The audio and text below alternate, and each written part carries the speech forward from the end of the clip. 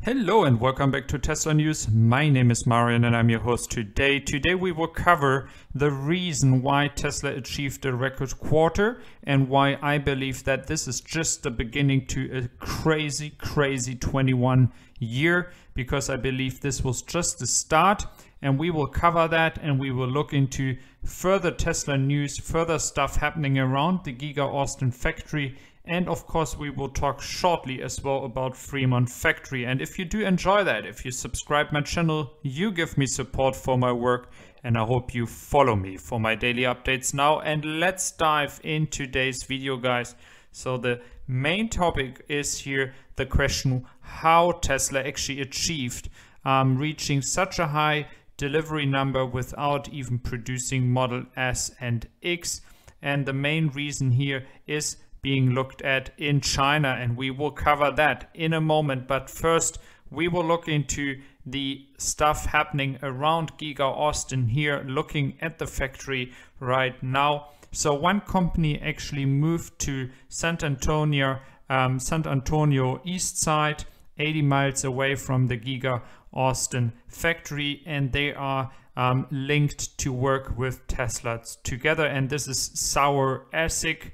It's an engineering company, and they do work on battery stuff. So they are currently working on in the battery sector as well, not only, and they have been linked to Tesla building machines for the battery production. So that would make a lot of sense, even though I think announcing right now to move near the factory here, and considering that the battery section will be built very soon, it might be that they are just moving over there because they believe they have long-term contracts here, for example, with Tesla and other companies moving to Texas. So makes a lot of sense here, and it is interesting to see how companies are already moving to Texas, even though this move has happened in other industries as well.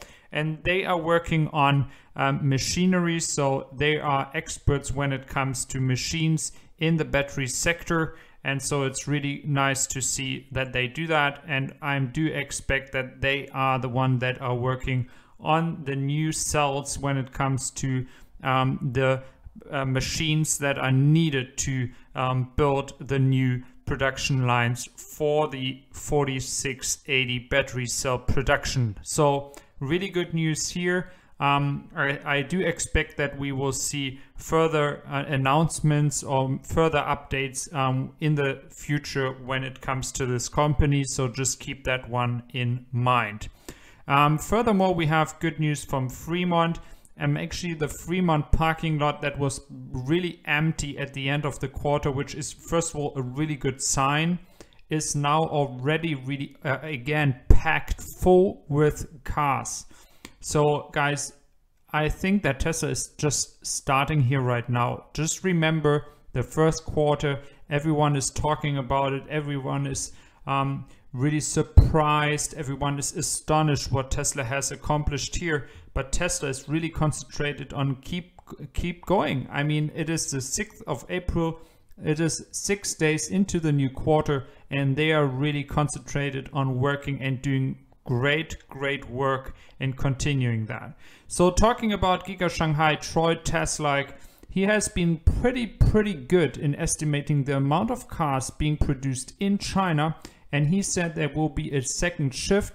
Later on actually corrected itself and said that there's only one shift for the Model Y. And he is guessing the numbers, especially for Giga Shanghai and for the total company of Tesla. And he was so wrong. If you look at the numbers here, the error was close to 20,000 cars. And he was pretty close in the past. He has been always guessing the numbers really well here. And there's a big question why this happened. And he actually gave himself a good answer, because he was thinking that they moved in China from a one shift Model Y to two shifts and later on moved back. First of all, I think it could have happened, yes, but I believe it makes no sense based on the amount of demand they have for the Model Y. But if he thought that they moved back to the Model Y shift just for one shift, this would have not been able, Tesla would have not been able to achieve such a big results of close to 180,000 cars. So this is the reason why Tesla actually achieved it. I believe they have established already a second shift based on the demand that is out there. And that means that Tesla is able to cover all the other cars like the Model S and Model X that were not produced in this quarter. Despite that, they were able to compensate that with a second shift for the Model Y. So we do have more and more news coming. That's not the only thing here. There are more reports showing that Tesla is really ramping up in China. We have seen that there's more land being covered to build another factory there. There's no official statement for that. That's still rumors. We do see that Tesla might be expanding the production for the Model Y faster than expected. It is going pretty smooth. So I do expect that when we see the Chinese monthly numbers, it will just be a question of time when the Model Y is actually catching up to the Model 3. So achieving this amazing result for the first quarter was, in my opinion, only possible because Tesla was able to achieve great production rates with the Model Y in China. And this will be the key here. If they further expand and further increase the production in China for the Model Y and the Model 3, we could see here actually 500,000 cars not only coming from China, but it might be around 400,000 cars or 350,000 cars coming from China.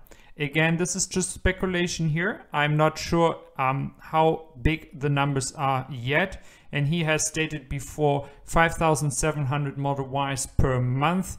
I mean, I do believe it will go pretty quickly to 10,000. They will reach that. We do know the numbers from Model 3 are much higher than 5,700 per month. So again, it's just a question of time till Tesla is going to produce more than 20 to 30,000 cars. They are currently at around 23, 24. So the next barrier or max big number would be 30,000 cars, and that would be around 90,000 in a quarter, and that would make a big difference. So I believe, turning back to the entire scene here, not only the Giga Shanghai, Fremont, in the future Giga Texas and Giga Berlin, I think yes, in the third quarter and fourth quarter we might see numbers that we have not seen before. In the second quarter, considering the Model S and the Model X coming into play as well, and further ramp up in China, I think we will easily exceed 200,000 cars. I think we could see something around 210, 220,000 cars. If they would do that, then they are really on path to reach 1 million cars. And we have seen that with Wedbush, they have increased their target to 850,000 cars. It is just a question of time when other analysts, other investors will officially say that 750,000 cars, which would be a 50% increase, are not only happening. No, they're going to do more. So guys, this is my personal opinion here, and I think we are in a really exciting time here, and we will soon see many investors realize that 1 million cars are possible. Stay tuned guys, and take care.